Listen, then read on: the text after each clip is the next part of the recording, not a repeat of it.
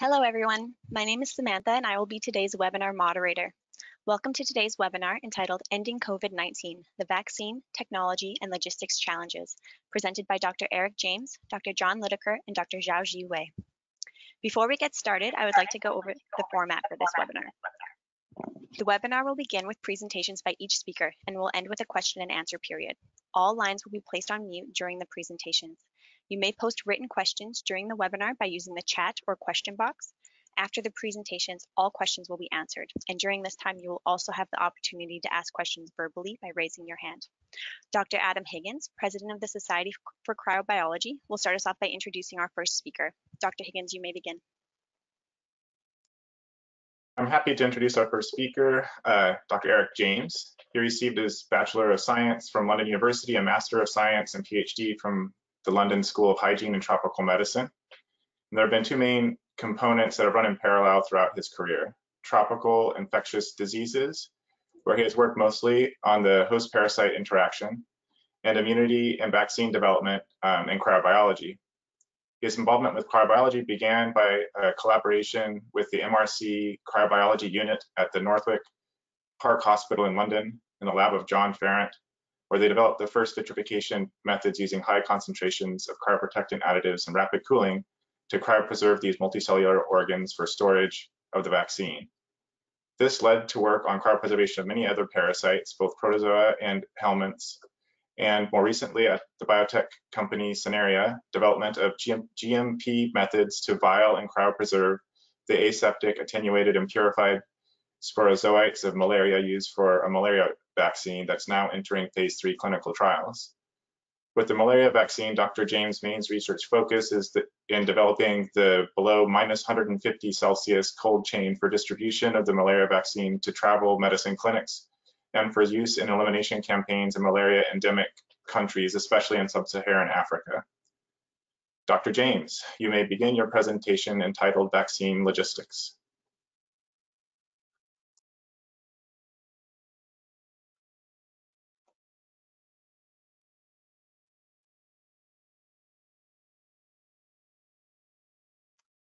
Okay, good afternoon, everyone. Can you see my screen? Yes, looks good. See your screen. Good, thank you, Adam, for that introduction. I'd like to thank the organizers for inviting me to participate in this joint Society for Cryobiology and ISPA-sponsored webinar. So the title of my presentation is Vaccine Logistics. Put simply, this is synonymous with the vaccine cold chain, the network of operations and equipment that takes vaccines from storage at the end of the manufacturing process and distributes them to the immunization clinics. My presentation will look at vaccine logistics in general, but of course will feature the current effort to distribute the new coronavirus vaccines. So the rapid development and translation into manufacturing of the SARS-CoV-2 vaccines has been spectacular. The first two out of the gate, the BNT162b2 vaccine from Pfizer-BioNTech and the mRNA 1273 from Moderna, particularly the Pfizer vaccine, came under much early criticism, even before they became approved, because of the need to keep these vaccines frozen at low temperatures. Of course, the media thrives on negativity, and the description of an impending logistical nightmare for distribution was mentioned widely. So key features of the logistics of the Pfizer vaccine are, and I quote from the FDA fact sheet, that it requires storage at ultra low temperature freezers between -80 and -60, and that it must be shipped in special thermal containers, which can be used as temporary storage. These thermal containers are built from an outer carton into which are placed up to 5 trays, each holding 195 vaccine vials in a 13 by 15 array.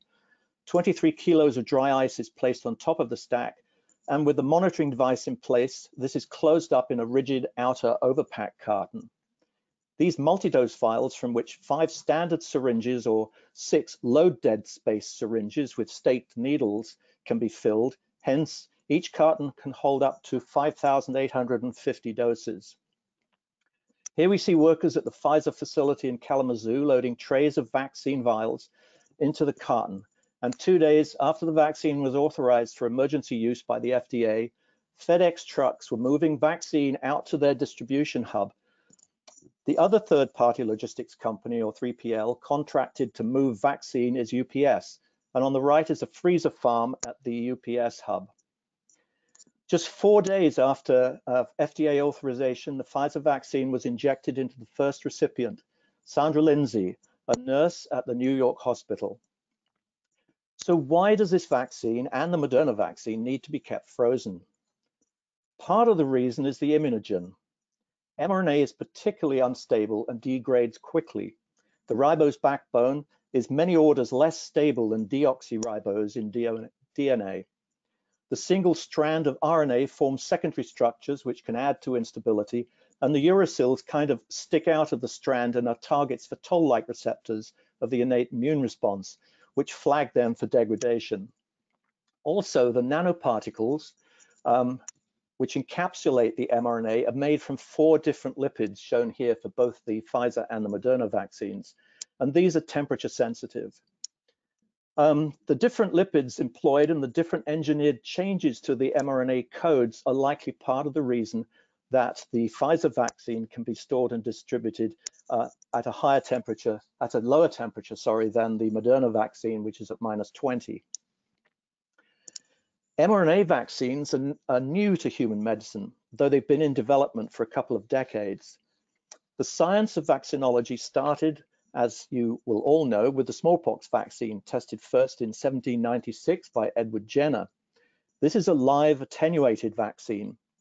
Since then, vaccines have been developed for comprising killed whole organisms or fragments, recombinant proteins, protein subunits, polysaccharides, non-pathogenic viruses and bacteria engineered to express antigens of pathogens, and toxoids.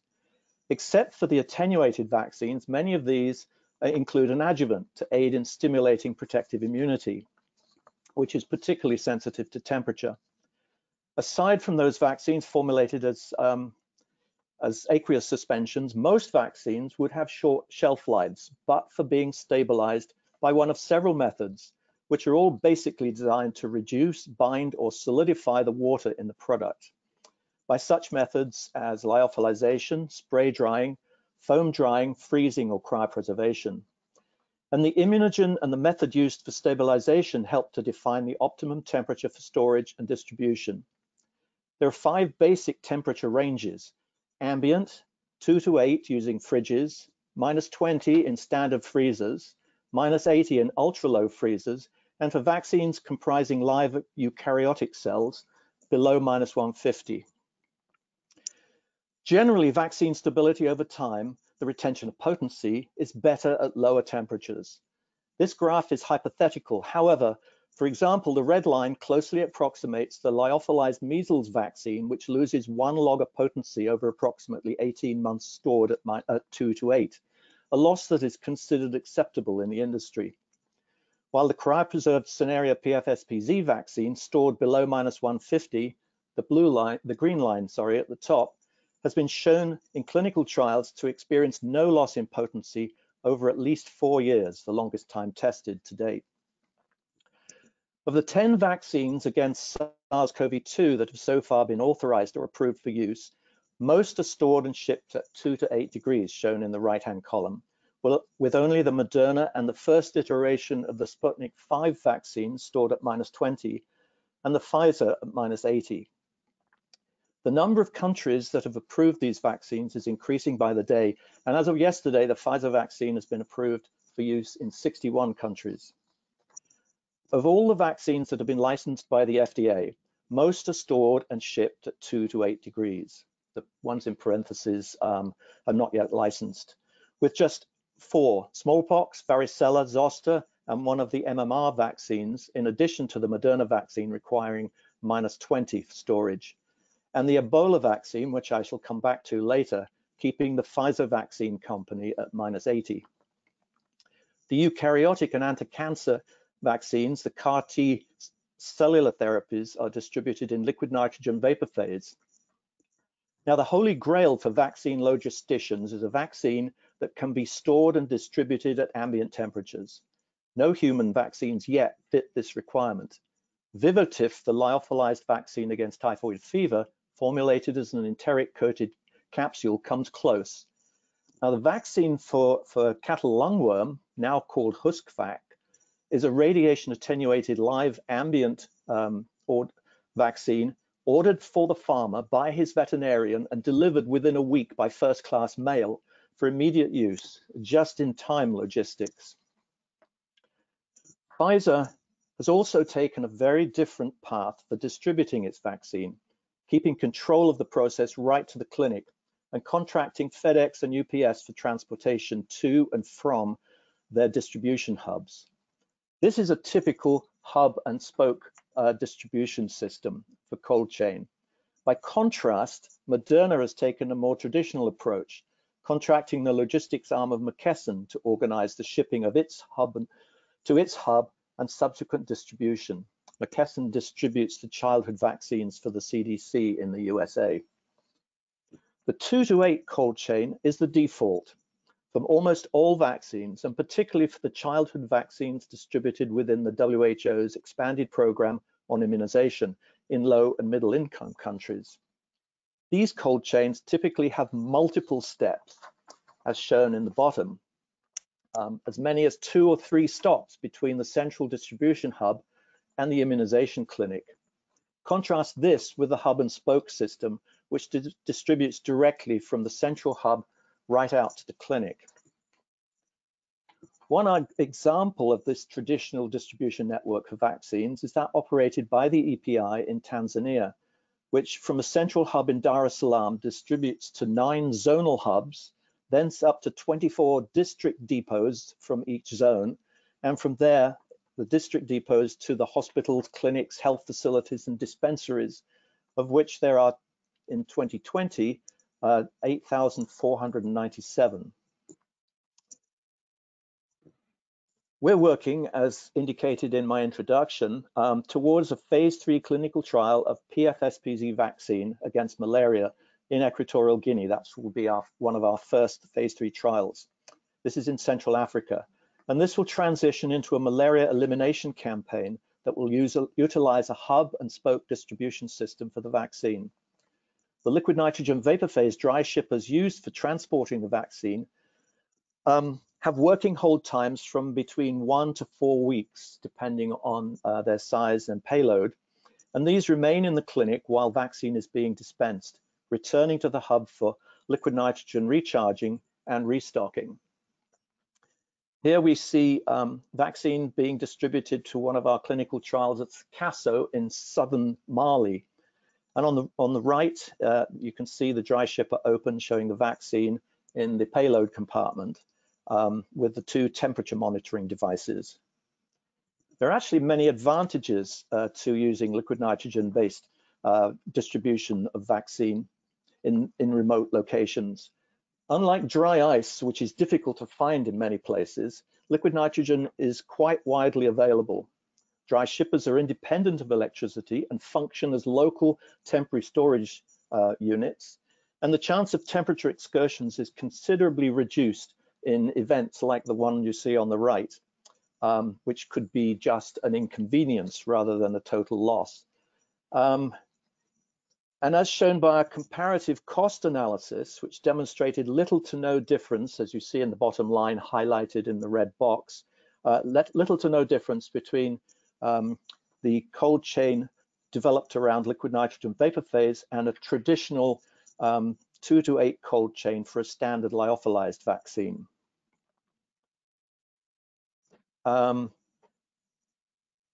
Distribution below -150 is widely used in the veterinary field, and there are around 11 vaccines distributed this way for livestock, and there are also many other products too distributed using liquid nitrogen vapor phase. Now, vaccine containers play an important role in logistics. The standard vaccine vial is a 2 ml glass vial with a stopper closure and a crimped cap with a cover. The Pfizer vaccine vial is shown on the left here. Some vaccines are distributed in pre-filled syringes, such as swine flu and FluMist, but this format brings other problems. The standard vaccine vials are good down to -80, but below this temperature, due to differential contractility and the stopper becoming rigid at low temperature, the gap between the vial and the stopper opens up, compromising the container closure integrity. For vaccines stored and distributed at cryogenic temperatures, different containers are required, such as bags and vials with sealable tubes for loading and removing product, for example, the cell-sealed tubes of Cook Regentec. Smaller volumes can be stored at cryogenic temperatures using the closed fill vials of aseptic technologies or the vials with a foil seal protected septum from SiO2. I've mentioned that the temperature of the Pfizer vaccine shipment is continuously monitored. There are increasing numbers of devices that can perform this function, some shown on the top right. The most economical is the vaccine vial monitoring system that employs temperature-sensitive labels, which come in 4 different sensitivity levels for use with different vaccines that have different temperature stabilities. These labels change color based on accumulated temperature excursions and durations of exposure. Only the 2 vials on the top left would pass the test for use in immunizations. The other 2 have changed color and would fail. Monitoring is becoming increasingly sophisticated, particularly for high-value products with real-time temperatures, GPS locations, and other metrics accessible by mobile devices. I have video feeds in addition to all my control parameters of my cryobanks accessible through an Amazon Cloud app on my phone, for example. Vaccines require ancillary materials too. That includes syringes, needles, sharps containers, wipes, band-aids, forms, and for lyophilized vaccines and the Pfizer multidose vials, also diluent. The combined weight and bulk of the ancillary supplies is substantial. For 1 million doses of the Pfizer vaccine, it's estimated that 205 thermal containers weighing with the dry ice some 7.5 metric tons and occupying 19 cubic meters, and the ancillary supplies, including syringes and diluent and so on, add up to over 250 cubic meters and weigh twice as much as a vaccine.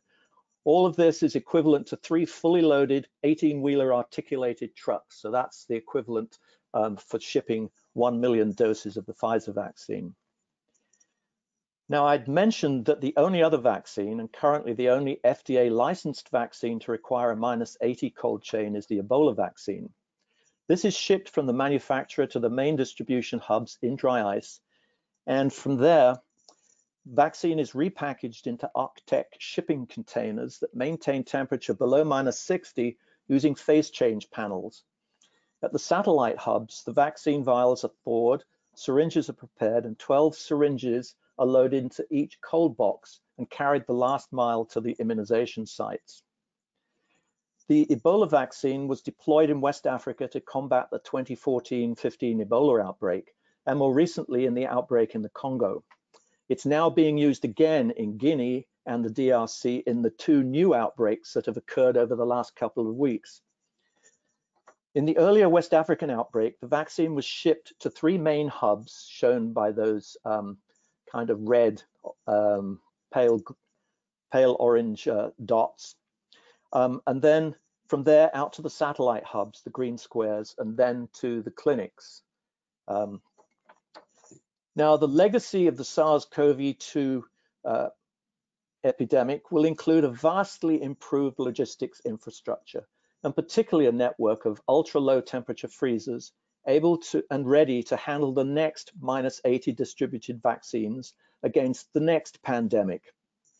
Echoing Winston Churchill's words that a pessimist sees the difficulty in every opportunity and an optimist sees the opportunity in every difficulty, Deborah Christensen of PATH has said early on, when the media were predicting a logistical nightmare for distributing the Pfizer vaccine, that she believed that it could be done. And for example, the Ebola vaccine was successfully distributed in Africa, and it has been done. As a footnote, I'm getting my Pfizer shot tomorrow. Thank you. This concludes my presentation. Daniel Catchpool, President of the Society for Biological and Environmental Repositories, will now introduce the next speaker. Thank you, Eric. It was a wonderful talk. And on behalf of ISBA, I would welcome everybody to this webinar. this joint webinar between ISBA and the Society for Cryobiology. Our next speaker is John Litaker, who is a health scientist based in Austin, sunny Austin, Texas. Not so sunny at the moment. He has a career where he has balanced studies into individual health as well as population health, and an academic record and applied research. And he works at the intersection of local health and global health. As a health scientist and consultant, he assesses and develops and builds strong and robust systems that meet both individual and population health needs. And he's worked in diverse topics such as tuberculosis prevention and control, hepatitis B, maternal infant health, and public health emergency preparedness. He has consulted with the Texas state agencies, local health departments throughout Texas over the last 15 years. He currently works on vaccine cold chain storage, management and distribution. Dr. Litaker holds a PhD in pharmacoeconomics, a Master's of Public Health, and a Master's of Medical Science, well accredited, and these come from the University of Texas, the London School of Hygiene and Tropical Medicine, and the University of Hong Kong. He holds a Bachelor of Arts in Geography, so he knows where he is, and from the University of Carolina in Chapel Hill. So we'd like to invite Dr. Litaker to give his presentation now on entitled COVID-19 Vaccine Delivery at the Last Mile, Issues and Solutions. Thank you very much. Daniel, thank you very much. And I know where I am, but I'm confused because it's supposed to be warm and sunny. Instead, we have 15 centimeters or about 4 inches of snow on the ground. I'm going to talk a little bit of more granularity about getting the shots in people's arms. And the thing that I want folks to take away from this presentation is this, and it's going to be the recurring theme. Until we get shots in people's arms, we will not exit this crisis. A lot of good work has been done to get the vaccine developed very quickly and to get it out. But until we get the vaccine in people's arms, we will continue to be in this crisis. So I just want you to kind of think about that as we continue to go through. So what does the last mile look like? And for my metrically inclined friends, the last 1.6 kilometers, I think it looks like these two things here in the yellow box: vaccine delivery and shots in arms. But as I was thinking about this, as I was putting the presentation together, I was thinking what an amazing timeline we've had from February 2020, where the pandemic was recognized, to December 2020, where we first saw some of the first doses in people's arms. And it was exciting to see that here in Austin, Texas, at one of our closed pod clinics.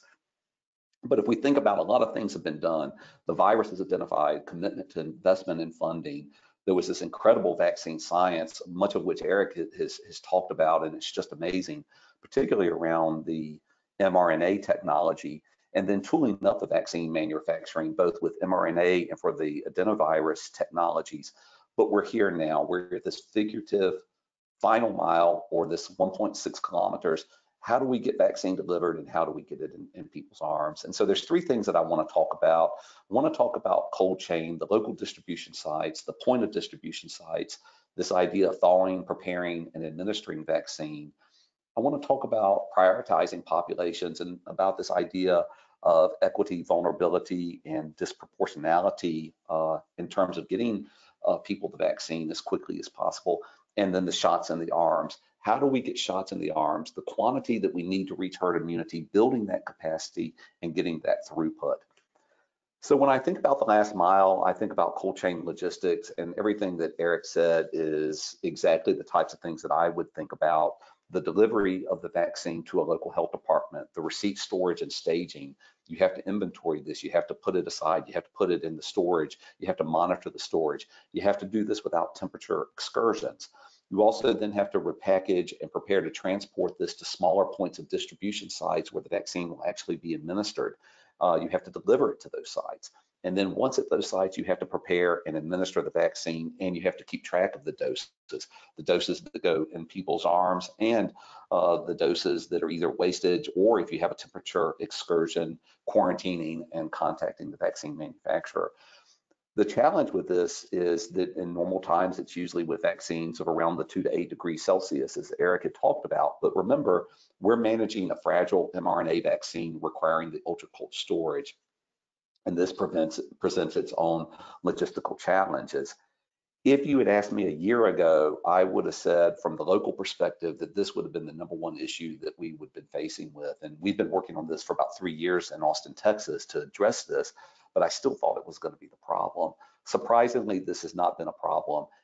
It is working. We're able to get the vaccine to the people, and particularly because of some of the reasons that Eric talked about in terms of the storage containers that are used from the point of manufacturing to the point of delivery. That had been a remarkable success. So I'm going to give this a check mark, a green check mark, and say that we've done okay. When we look at priority populations, this is another thing that's particularly important because we have to decide who's going to get the vaccine in what order, particularly early on when we have a limited amount of vaccines. This is a slide that I prepared for discussions that we had in Austin, Texas, where we talk about how we're going to think about this.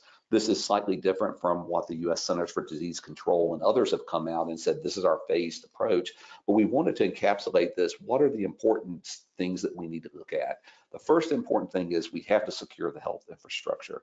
We have to protect those who are going to protect us from the disease and whom we have the least redundancy: the doctors, the nurses, the respiratory therapists, the custodial staff, the frontline admin staff, folks that if they get sick, the whole system collapses. They're a priority for initial vaccination. Moving then into preventing severe disease and death, we know that there are individuals who have risk conditions for COVID-19 related mortality. These are people who are older. The older you go up the age scale, the more likely you are to die of a COVID-19 related issue. Folks with certain comorbidities face the same thing. So trying to make sure that we're getting vaccine to those so we can prevent severe disease and death in those populations most at risk. Then we also need to think about protecting our essential workers, those people who are going to get our economy working again and getting our kids back to school. The teachers, the nurses, the construction workers, the restaurant workers, the first responders not in A above, the people who work in grocery stores. We've got to get them back to work so we can get our economy open again. And then finally, looking at the broader community where we need to get herd immunity, prevent, disrupt person-to-person transmission, where we get the entire community vaccinated. This is something I think that we have done well during this crisis. We had experience with this with H1N1 with a lot of work that had gone on. So I think we're doing well with this. So I'm going to give this a green check mark. The other issue I think is this idea of the shots in arms. And I'm going to use an example from Austin, Texas. It's a publication that my colleagues, Naomi Tamez, Wes Strakowski, and Dr. Richard Taylor and I worked on starting back in October. Zisas was the editor for this in Frontiers in Public Health. And for us, it was thinking about, okay, so we know vaccine is coming. We know we need to get it in people's arms. We need to think about how this is actually going to roll out, because it seems pretty straightforward. You get vaccines, people get their shots. But we're really no longer talking about public health here. We're talking about logistics, and we're talking about operations with project planning and pragmatism included. And so when we were thinking about this, we were thinking, okay, so what's the end goal here? Well, the end goal is herd immunity. Estimates on the lower end are at 67%. We're hearing now with some of the new strains that are circulating, it could be as high as 75 or 80%. But for us, we looked at 67% and said, okay, this is the vaccine coverage rate that we need. The estimate of our population numbers in Austin, Texas, or in Travis County more particular, which surrounds us, the 10th largest metropolitan area in the United States, is 1.27 million people. So if we take 67% of 1.27 with 2 doses, that means 1.7 million vaccines that need to go in people's arms. That's a lot of vaccine. And again, I'll say it again, 1.7 million vaccines. Item 4 is, I think, is where we're falling down. It's who's going to give the shots and where will the shots be given. There's been a trend over the last couple of years, particularly since H1N1, to really look and use private providers for this purpose, the doctor's offices, the pharmacies. So remarkable success in H1N1, but it's not going to work with COVID-19. And the reason is several-fold. One is the numbers are just too high. We don't have enough people, enough doctors' offices, and enough pharmacies who can reach the throughput that we need. And when we think about the type of throughput we need to distribute 1.7 doses of vaccine, that means we're having to do 65,000 doses a week in one county, in one state, in one country. 65,000 doses a week. We don't have enough doctors' offices and pharmacies to do this. So we need to think about going back to the good old days of mass vaccination clinics, which is what public health emergency preparedness has been planning on since the 9/11 attacks and the anthrax attacks after 2001. I invite you to look at this article, the Frontiers in Public Health article, for more details about this. But my central thesis is we cannot vaccinate ourselves out of this problem just by private physicians' offices and pharmacies. But instead, we need to go to mass vaccination sites. They are the only things that we have that can provide the economies of scale that we need for throughput. And remember, we are not successful against COVID-19 until everyone who wants a shot gets a shot. And I'm going to repeat that because to me, it's critically important. We are not successful against COVID-19 until everyone who wants a shot gets a shot. So the faster we can get shots into people's arms, the faster we can exit this crisis. And I'll talk a little bit about the social fabric and some of the issues that we need to think about of the importance of exiting this crisis as quickly as we can. But when we think about mass vaccination clinics, we think about the logistics. Eric talked about the cold chain management. There's economies of scales of doing this in mass vaccination sites where you can have output of 10,000 doses a week. You have specialists who can support the cold chain management, specialists who can manage the vaccines, specialists who can repackage and deliver. These are not skill sets that anyone can just pick up. It is a skill set that is honed over time. Operations, venue operations, getting the big places, getting the parking, getting the facilities, getting the people in line, getting them moved through in order to get the vaccine, having the post-vaccine waiting to monitor for adverse events, and then also preparing the vaccine for administration. Again, as Eric had talked about, there's a lot that goes on with reconstituting, putting it in the syringes, but you also have your thawing and so forth for that. Throughput, confirming medical history before a nurse or another vaccinator provides the vaccine, actually providing the jab. And we're seeing here in Austin, Texas, at the one mass vaccination clinic that we have, that we're able to get people through in about 3 minutes. So if you think about having 15 or 20 vaccinators at one person from every 3 minutes, that's a pretty good throughput. And then administrative, there's economies of scale of having one entity in charge and a locality in charge of the vaccine, for data entry, for vaccine registry purposes, and for scheduling. But when I think about all of this, the question for me, though, is why does this matter? And for me, it's about the social fabric, and it's the social fabric of our society depends on us being able to exit this crisis. We've been at this a year. We're going to be at this through the end of this year, at least in Austin, Texas, with the need to ramp up to 65,000 doses, which we're nowhere near yet at this point in time. We're going to be through this through the end of the year, but we're not going to solve this problem with lockdowns. We're not going to solve it with contact tracing, and we're not going to solve it by depending on pharmacies and GP surgeries and private doctors' offices to provide vaccinations. The capacity is not there. The only way that we can solve this crisis is by mass vaccination clinics. And for those of you who know me, I've recently returned from Australia. My friends in Townsville will know this is what something I've been saying since day one. We are most certainly not all in this together. There are those who are at the economic margin of society who have been crushed by this pandemic. And these are the people that are going to continue to be crushed every day until we vaccinate. So again, I come back and say, we do not exit this crisis until everybody who gets a vaccine wants a vaccine. We're even seeing this kind of social issues playing out in the press and also in some studies that I've been working on. Le Monde reported this week on Wednesday in a study that 56% of French believe that there's a conflict between the older age groups and the younger age group. And in fact, this study confirms that those who are 18 to 34 years old believe that they're the primary collateral victims of the pandemic. So we're starting to see class issues come up in terms of economics, in terms of age groups, where people beginning to think that they're the ones who are suffering the most, and people are. In Austin, Texas, we've been working on social determinants of health survey, trying to understand the impact of the pandemic, surveying people before the pandemic began, or asking them questions about their social determinants of health in January of this year before the pandemic began, and in November and December of this year. And when we asked folks about their income in November, December this year, there were 2 people who actually wrote in an answer rather than choosing one of the responses, the categorical responses that we had. One person wrote in and said, my husband and I are both currently unemployed due to COVID. So this means that there's somebody who can't pay their rent, they can't pay their mortgage, they're probably having trouble putting food on the table, they want to work and they can't. We've got to get these people back to work so they can function normally. And then we had another person, when we asked about income, said barely surviving. So again, this matters because it's the social fabric of our society.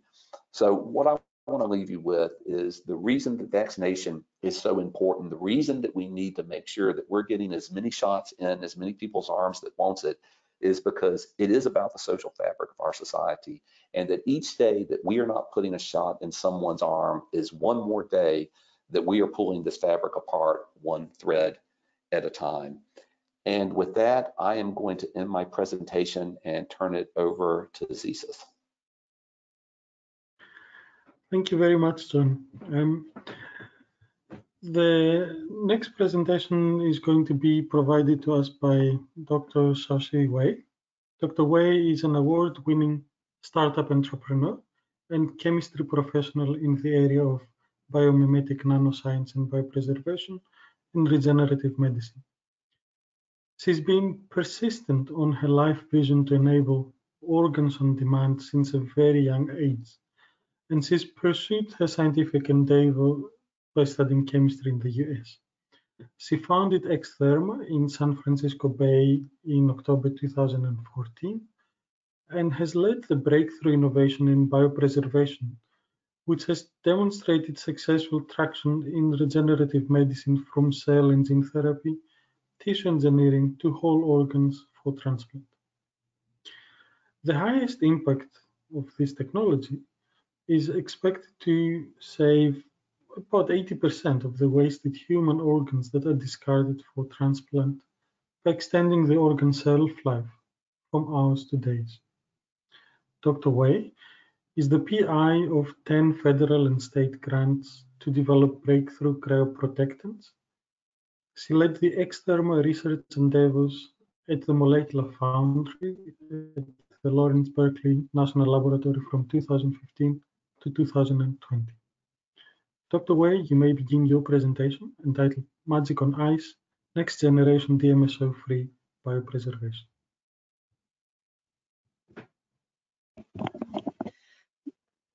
Dr. Wei, you're on mute right now, and you might want to swap your screens.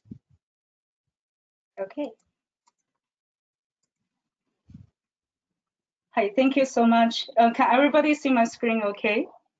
Yes, now we can see it. Okay, great. Yeah, thank you, Zisas, and thank you, ISPR and the Society for Cryobiology. I'm really honored to have this opportunity, share some of the efforts we made here to bring on some magic on ice, bringing new generation DMSO-free biopreservation. So the COVID year really taught us, like, they brought us the field of cryopreservation into the spotlight. Like we not only the Wall Street and our professional, which is you guys all here talking about how we can make this better. Even like a grandma, my grandma, and she actually knows something about like, oh, it's very difficult to keep these vaccines alive and keep them cold. So it's like a real world scenario taught for us, like a successful science is just the first step.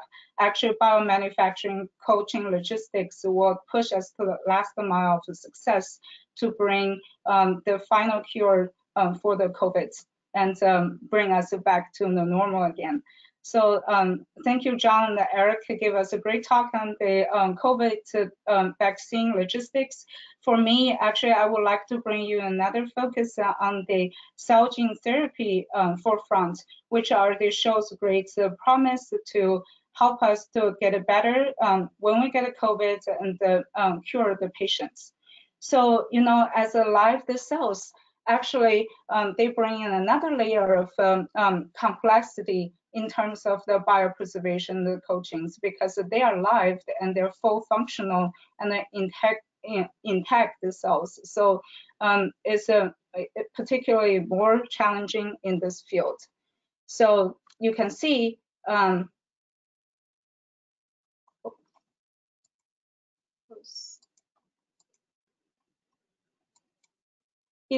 like in the whole process, the biopreservation is used throughout the full process. It takes 3 to 5 times to cool and freeze during the process before it becomes the drug for the patients.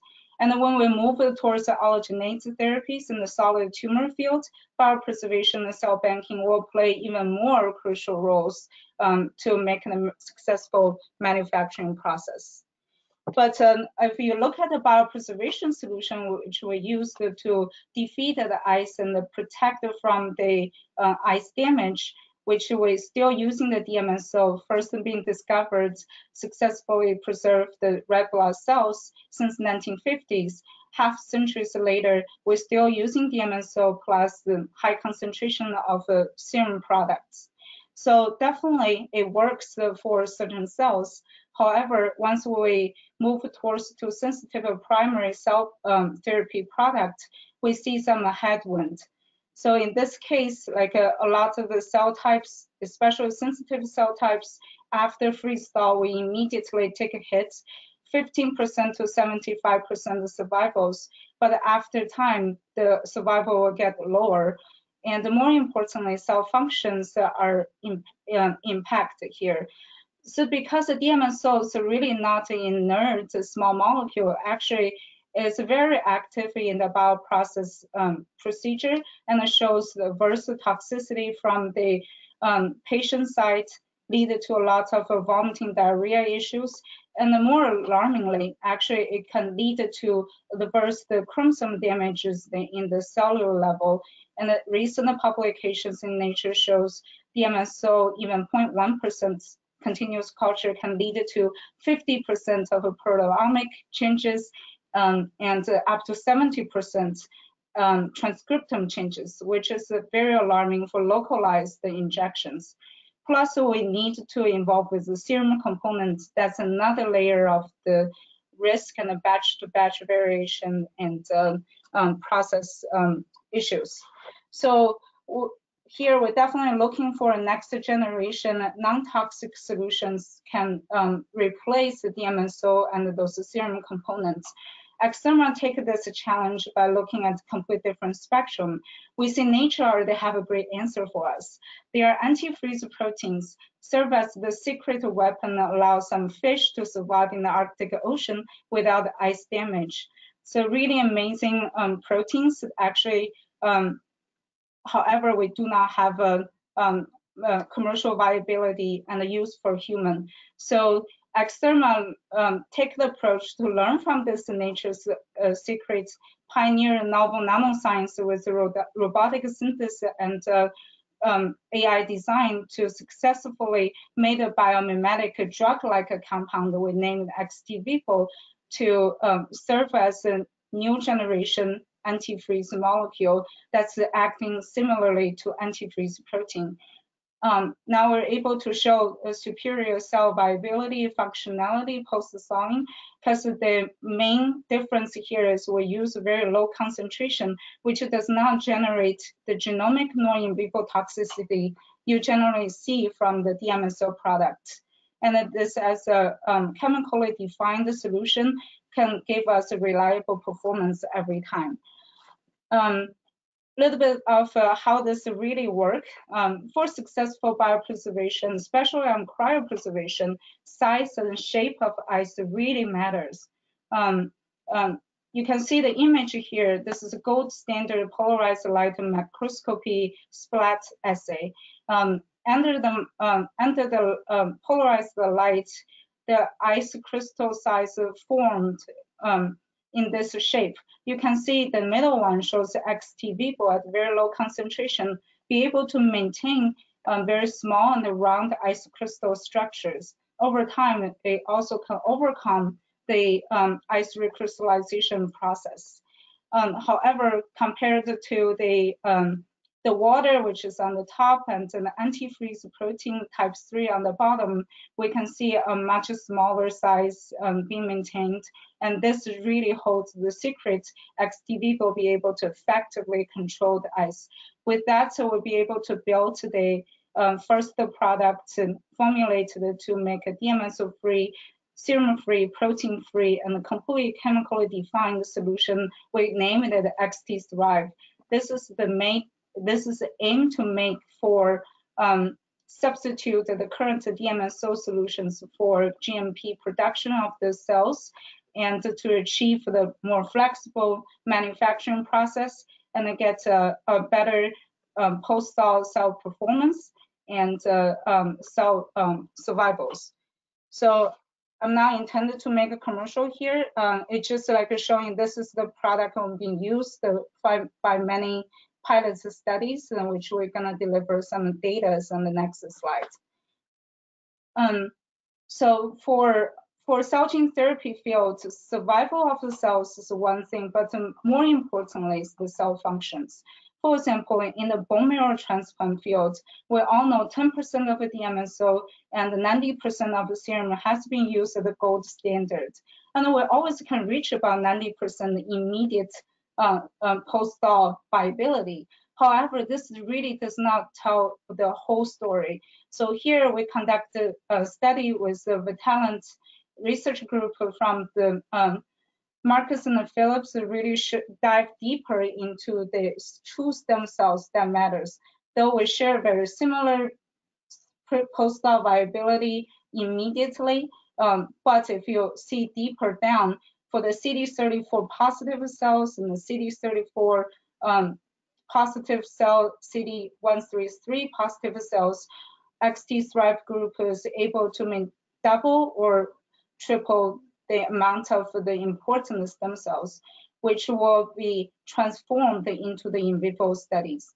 And then we also work with the CAR-T developers to solve some major challenges. So after thawing the cells, going for reprogramming, the client really care about the nucleofaction efficiency.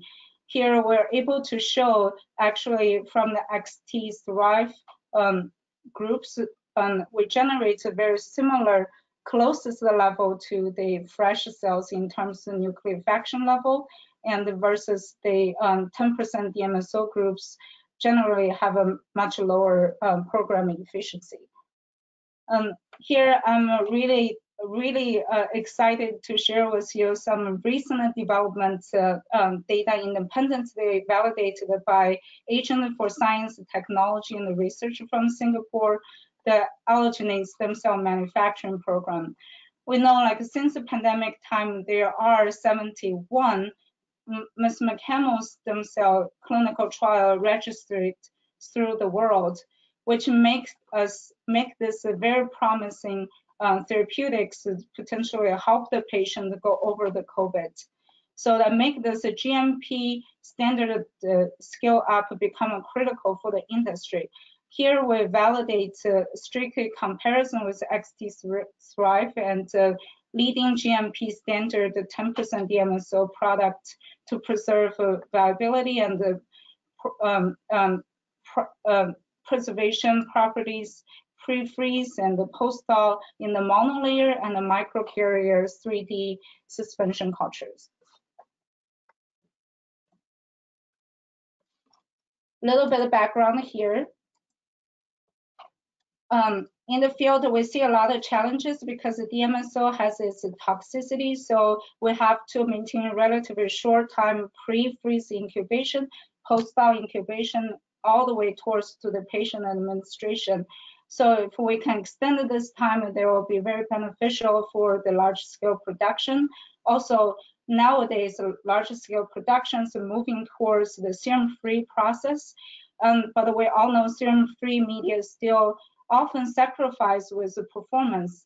So we're looking for if there's the options we can see serum-free process help in the cryopreservation steps and to remove the batch variations and serum QC. So in this study, we take the patient-derived MSC and then do a triplicate condition in each group, use the cool cell for freezing process and no control rate freezer, and store the cells in the liquid nitrogen for 1 week long, and going through the controlled thawing process, and then move on to the culture, which one is the monolayer growing the T flask, and another one's microcarrier 3D culture. So first we look at an important parameters. So we want to understand, like, if we can extend the pre-freeze incubation time. So here we stretch this to 24 hours continuous monitoring at a room temperature, soaking 3 groups with the MSC cells and then check the viability after thawing. You can see here, after 24 hours continuous soaking, the XT-Thrive group will still be able to maintain 90% of viability. In comparison, the 10% DMS group has dropped down the viability significantly, about 30%. And the next step, we also care about if we can extend the post-thaw incubation time. This is very important for any clinical practice, because it's very difficult to control in the clinical site for cell gene therapy, especially on the thawing process. Often the hospital will allow 2 hours long thawing in the bag of a DMSO, which we know like has shown some significant degrading of the cell quality. In this case, we're able to show 6 hours extension of the time and still maintain 90% viability, versus the DMSO group can drop down to, again, close to 30%. In the serum containing media, we see all groups shows very healthy continuous proliferations, growth curve right after thawing for 6 days at a time.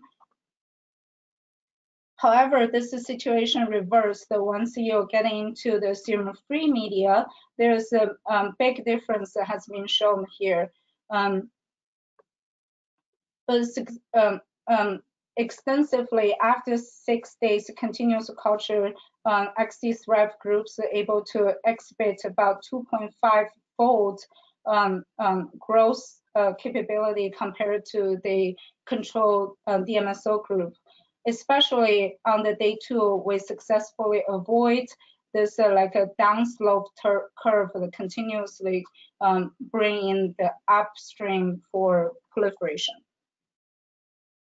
Another question we want to answer is, can we successfully check the surface markers, and are the MSC cells still maintain the good stimulus?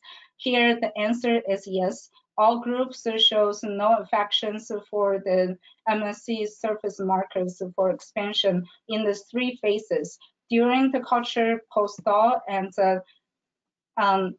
after the recovery, and in the serum-free and the serum-contained condition. And at the same time, we also check the during the 3 phase for the colony formation analysis.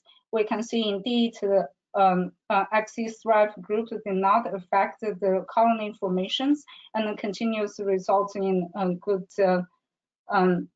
colony and healthy colony.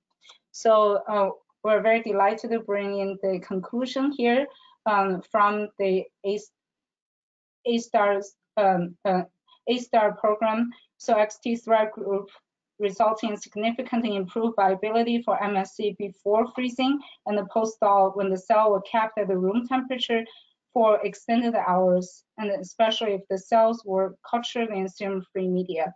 And this is considered as a huge advantages in manufacturing process, especially for the process of final filling and transportation. We also would like to help in the coaching management sectors. because it's very important to get an effective and coachings to deliver the raw material to centralized manufacturing and take care of it from the final product QC to the patient on the bedside.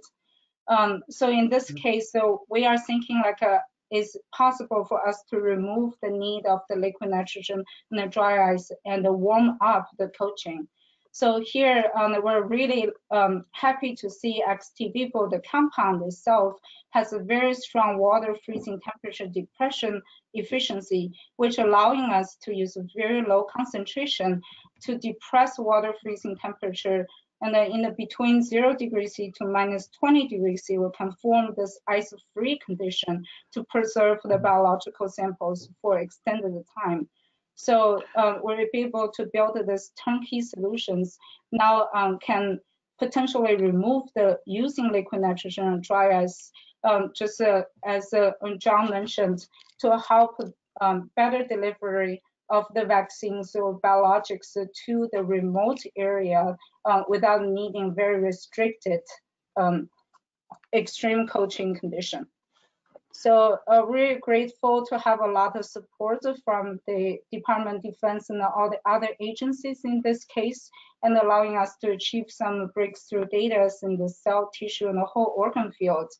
For the cell gene therapy field, using this method actually can achieve some easy processing. You can avoid using some very involved cryopreservation procedures just to pause it for a few days for the cell growth. And for the tissue engineering part, we truly see some like a game changing happening here, such as we see the iPSC derived 3D cultures shows a great promise for using for therapeutic purpose. However, during the manufacturing process, using traditional cryopreservation methods, number one, you get a really low recovery. For this example, actually, the immediate recovery is less than 15%. And more importantly, those heart cells actually take them a very long time to come back to beat again, which is major issues. But here we're able to show like the healthy beatings coming back right after freezing.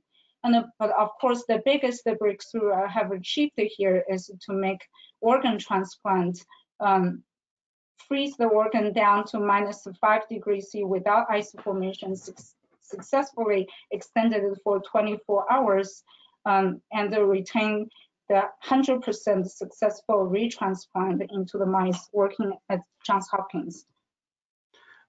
Dr. Wei, apologies for this, but we're running out of time. And in the sake of allowing for a couple of questions, I would ask you to conclude this part of the presentation before opening the floor. It's the end of my presentation, and thank you very much. And I'm glad to get some questions. Thank you.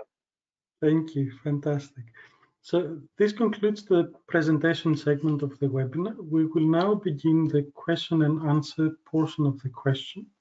You may type your question into the question box, as individuals have already done.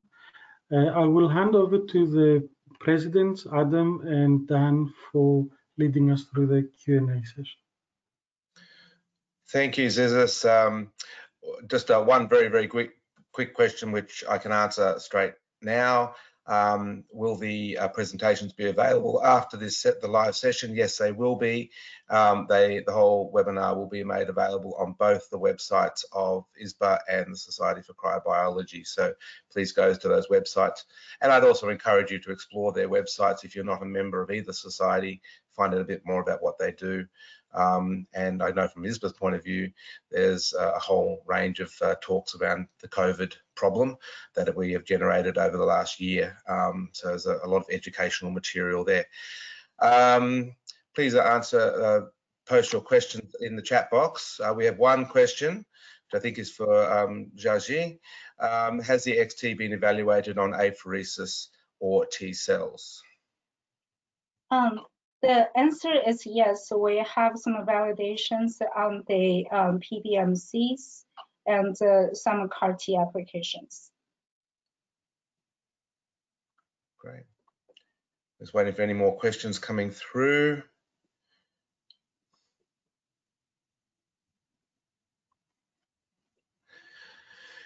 Adam, do you want to take this one? Sure. So we have a question for Xiaoxi again. Wondering if you use DMSO-free and serum-free media for cryopreservation. So how do you cryopreserve the cells that you're working with? What are the cryoprotectants that you're using? Yeah, so for the traditional cryopreservation process, the X-Therma, actually, you can just directly replace the DMSO contained solution and just use this use the cell pellet and soak into the solution without needing additional control cooling process, additional serum components. So just a plug and play into your current process. All right.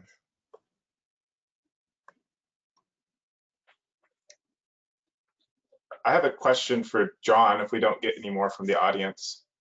It sounds like that it would be helpful to have mass vaccination clinics kind of everywhere the vaccine is being distributed. And I'm wondering, are there policy recommendations that you'd have for like the federal government or state governments for how to implement that? Yeah, well, I would agree. I mean, my thesis is that we do need the mass vaccination clinics just because the numbers don't work any other ways. And, you know, what's funny about this is, 15 years of public health emergency preparedness planning, we have planned on having mass vaccination clinics, and all of a sudden this has been upended. And the policy recommendation that I would have is just go back to the planning that we've done. The plans are there. It's not rocket science. I am not a rocket scientist. I laugh and I say, this is just simple math. And if you look at the math of where we need to be and where we are, it's and again, I use Travis County, 1.7 million doses in people's arms. How are we going to get it? The math just does not add up. If you have doctors and pharmacies doing the onesies or twosies, they may be able to, they'll be able to do their pit of, 4,000, 5,000, 10,000 a week, but nowhere what we need to have done. So my policy recommendation is just go back to all the plans that we've been creating for the last 15 years. Yeah, thank you, John. I know in Australia we haven't got a huge caseload of we've got a very strong quarantine, and very few cases are coming into the society, and they are talking about just getting your local pharmacist to administer the vaccine, and it's going to be a very slow rollout, I believe. And I take your point. One question I'd like to ask both John and Eric is, and we must probably conclude on this question because we're running out of time. But the role of biobanks, I'm waving the ISBA flag here. It seems to me that we have lots and lots of biobanks setting up in different parts of a country and all around the place, all who are experts in cold chain management in some way or another. What role do you think biobanks might have in your hub and spoke model that you were talking about? As being possible, rather than that being considered as part of the infrastructure. So repurposing already established biobanks for the purposes of the vaccine rollout, at least in the short term, to meet your goal of getting the vaccinations out faster. Would you like to maybe make comment to that? Do you want to go ahead, John, or shall I field the first answer? No, please go ahead, Eric. I'll follow you, sir. Well, my impression is that biobanks are packed with samples that people have put there that they want to use, and in order to, I mean, they're a wonderful resource and they have the right equipment, but you'd have to build on top of that to be able to generate the capacity to expand the hub system to be able to take care of that. That's what we see in the EPI, say, in Tanzania, where you've got all the vaccines come through for childhood immunizations, and basically the system is solid. In order to bring in a new vaccine, whether it's our vaccine, whether it's a new vaccine for some other childhood disease, they have to build in extra capacity to be able to make it work. And I would think, you know, biobanks can provide a useful model and a way of handling, but in order to have them take on additional functions as hubs, they would have to increase the infrastructure. Maybe they're able to do that, but what we've seen so far is that the hubs have been like UPS, FedEx, and certain hospitals and other health facilities have been buying up these refrigerators, freezers, and ultra-low freezers in order to have their own capacity to do this. Yeah. I would echo Eric, and I would just say if you look on a smaller scale of looking at a GP surgery or a private doctor's offices, and you look at them as a biobank, you know, particularly ones that do childhood immunizations, they may have some storage capacity already, but to be able to expand to the level that we need, it just is not realistically possible. And again, I just urge people to think about the math. It's third grade math. Where do we need to go, and how much capacity do we have? And I just don't think we can get there with the private doctor's offices and the pharmacies. So, well, with that, we have passed the hour by 5 minutes, and we all have other things to attend to. So I'll hand to Samantha for some final slides and final farewells. And so on my behalf, of representing ISBA, I'd really like to thank the speakers for their presentations today. I thank the audience for coming and listening and answering questions. There will be, the sessions will be, as I said, available online, and you should be able to communicate with people via email your questions accordingly. I would like to encourage people to consider looking around the ISBA website, consider joining if you're interested in learning more about standardization in biobanking practices, and encourage you all to think about joining us at our ISBA annual meeting, which will be in May this year. It's a full virtual meeting, so you don't have to leave your own lounge chair, but we'd love you to come and join us for those meetings to talk about connect and collaborate through biobanking. So thank you very much. And I'd also like to thank the Society for Cryobiology for joining with us and helping us put this particular webinar on. So over to Adam. All right, yeah, I'd also wanted to thank everyone for attending and helping make this webinar happen. Just a few things about the Society for Cryobiology. If you're interested in learning more about the science of cryobiology, cryopreservation, or cell tissue or protein preservation and other using other technologies like drying, these topics are discussed at the annual meetings. We'll have a virtual meeting this summer in July called Cryo 2021. You can just Google that to find the conference website. And also encourage you to check out the Society for Cryobiology website and consider joining as a member.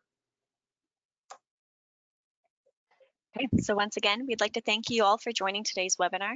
Furthermore, we would like to thank Dr. James, Dr. Litaker, and Dr. Wei for providing this presentation for the international community. Thank you for joining us, and have a great day, everyone.